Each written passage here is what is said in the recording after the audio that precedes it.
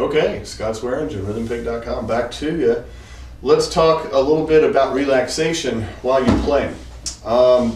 When you first start playing the drum, first of all, if you've never played it before, when you start to hit it, it hurts your hands. So in order to get used to it, you have to do it over and over again. First of all, play 30 minutes a day, start 5 minutes, add 5 minutes every day, go on from there. You're gonna get calluses, you need to get calluses in order to do it. As you're getting your calluses, that's where hand cream comes in. One of the reasons that split is it got real cold around here. I was playing in a drum circle and I didn't have any of this and my finger split. That's what that nasty thing is all about right there. Get yourself some good hand lotion. I use stuff with cortisone in it. Put cortisone or moisturizing hand lotion on right before you play, during playing, and after playing. It's perfectly okay for a natural skin drum to have hand lotion on it because that's what that is skin. It just helps the skin to stay nice as well. So that's number one. Number two is when you're playing, try to stay relaxed. Look at, I'm just sitting here playing. Very relaxed. Now I'm going to play and I'm going to be real tense. I'm going to tense up.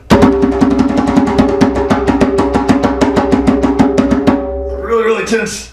It takes a lot of energy when you're tense. When you're really tense, oh, you gotta put so much energy into it. When you're relaxed, a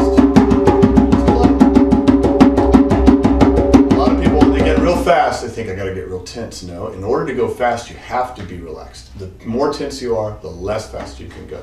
Try to get real tense and see how fast you can go. Well, I'm already tired.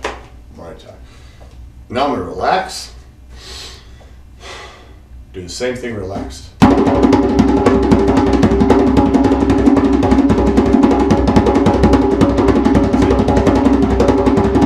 Not tired? Kept going. Relaxation.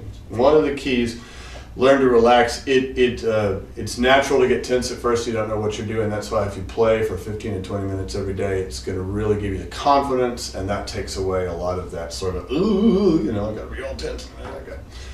And when you get into the higher order rhythms and you want to start playing fast, you've got to be relaxed. You just can't do it tense like that.